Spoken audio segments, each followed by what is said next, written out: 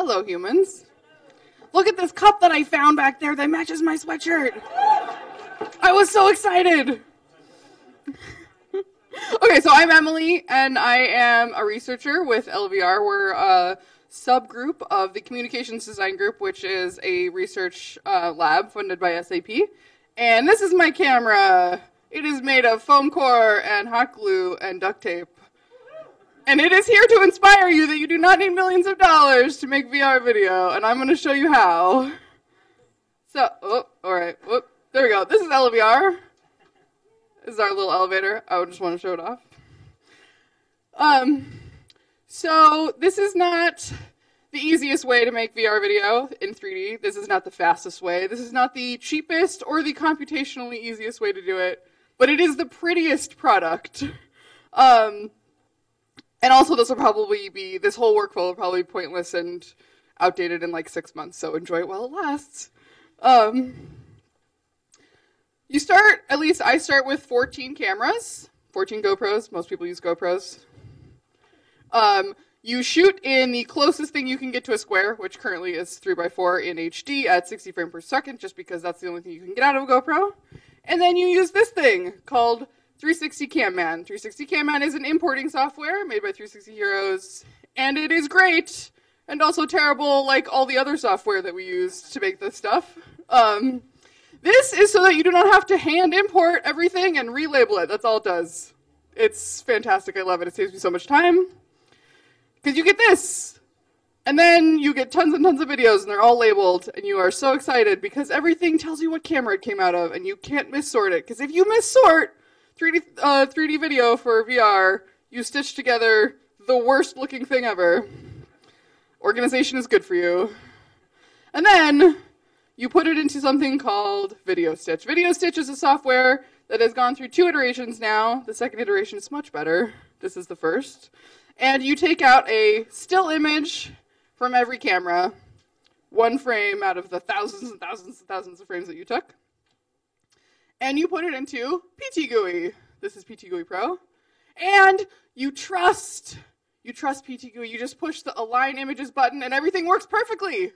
You don't have to put hours and hours of time into hand aligning which pixels are which, because it works perfectly the first time, I promise. Yeah, it does.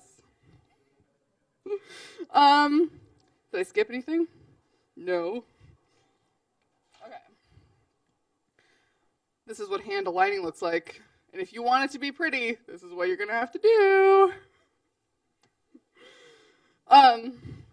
So then, after you have put all these dots on all the pixels that go together, you have to export a calibration. A calibration is just a file that tells the batch processor where to put all those pixels from all those cameras. So they just say, this camera goes here and here and here, and it is morphed in this way, and all these things. So you just take this out, you give a file, and you give it to another program. The problem with this process is that one of these programs is 1 indexed, and one of them is 0 indexed. So you have to have fancy, very, very special, if you lose them, you will go insane Post-it notes, so that you will never put the wrong videos into the wrong program. I really wish it was like, evens are always right and odds are always left, but no, it's not true, sorry. It's not that easy. So then comes the actual, stitching phase. The stitching phase starts with synchronization. Synchronization can be done with audio or motion or flash. Audio works the best. They use convolution algorithms to just line up all the audio waveforms. It's not that hard. Also, this totally works the first time every time. It never messes you up and you trust it, and it totally ruins all of your footage. That has never happened to me. It's totally trustworthy.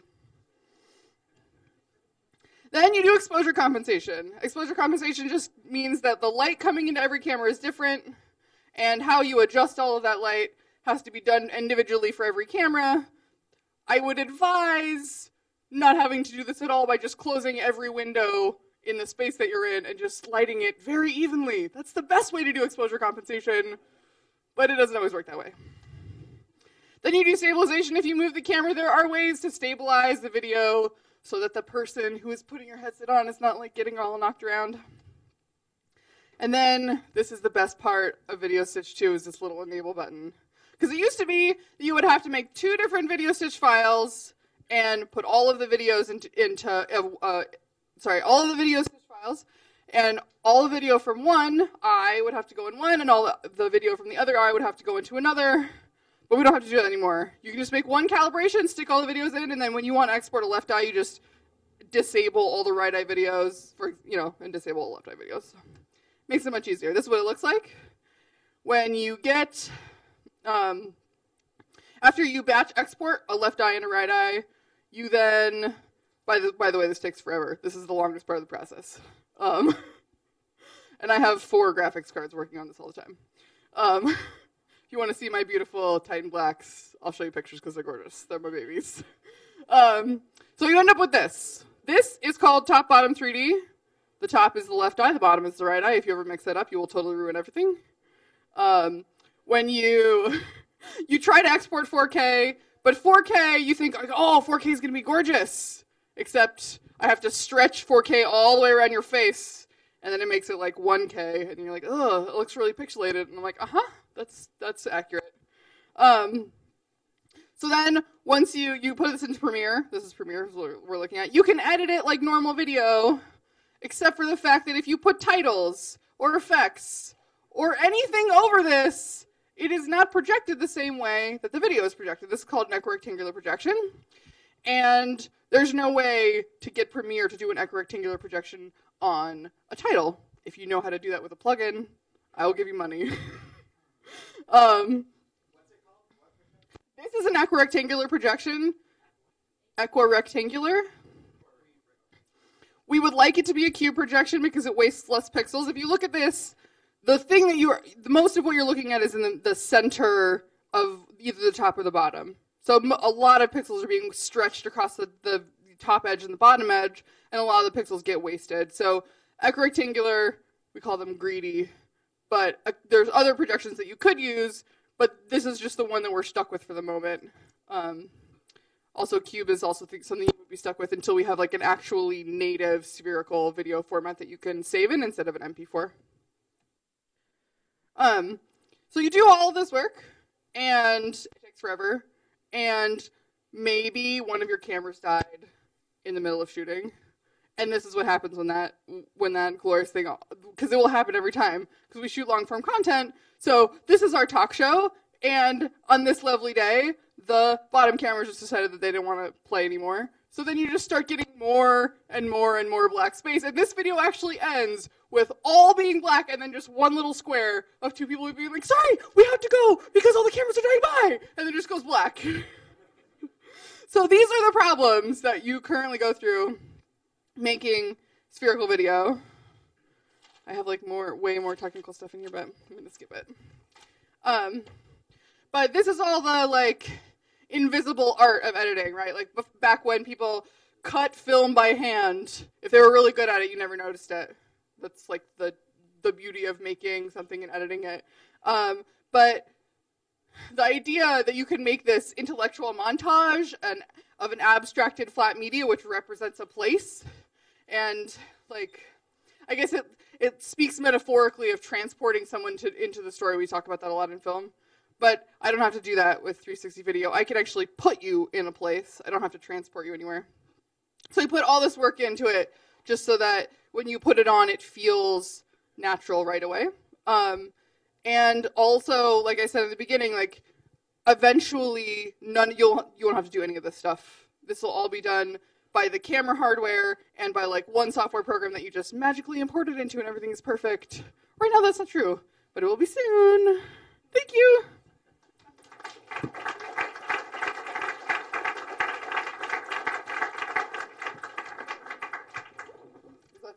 No, that was perfect. Okay. Yeah, great job, Emily. Do we have questions for her? Let's do a lively Q&A. We got one right here. Talk loud, or do you want a mic? I'll give you a mic. No, I'm good. You're good. Okay. Can you talk a little bit about the comparison between color and the video stitch? Yes. So, is this on? Can you hear me? Okay. Color is great. They have an automatic stitching thing that is similar to the one that you like align images in PTGUI. The problem is that you have very little control over what color gives you. So if you want fast and you want mono and you want it right now, color is great. If you want mono, color is like the perfect thing for you to use.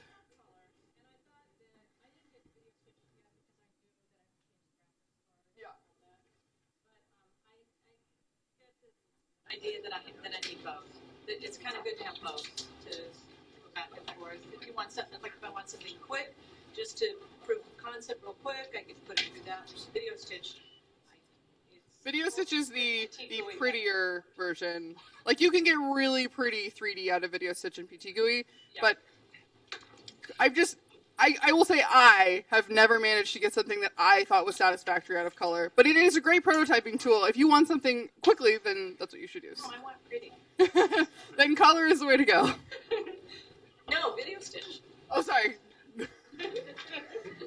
Forget everything I just said. So the graphics card, can you say what kind?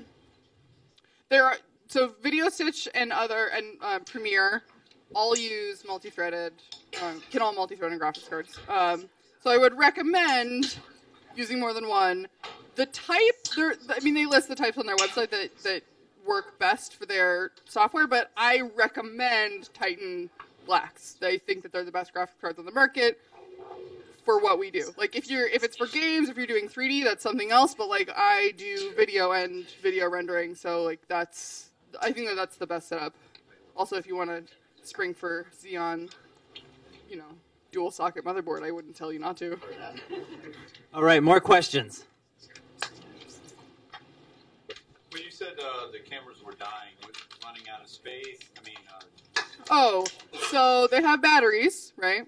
And I don't know if I have a picture of our cable. They have batteries, and they run out of batteries. Even though they say they're supposed to just shoot for 4 hours, they never do, because GoPros are terribly unreliable. Sorry, GoPro. I know you're probably watching this on the internet. So we actually bought 14, 15-foot mini USB to USB cables and braided them into a giant, heavy cable so that I could actually plug in the camera all the time. And that actually makes taking the, you don't have to take all the SD cards out that way, too. It's easier to transfer footage that way. So I'd highly recommend lots and lots and lots of USB cords. All right, we got time for one more question. Make it a good one. I got one. All right, shoot. What is the biggest hurdle that you see between where you are and where you really think this should